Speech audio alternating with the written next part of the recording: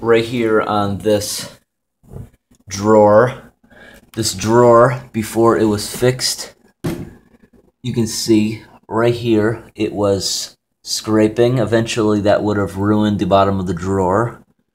So on the edges I made two small shims to lift it up over this piece of wood. Here is what I did. This is the normal wood, and you can see this used to be even with this over the years, going back and forth, it was scraping. Here's a better example. See how much over the years it has scraped down?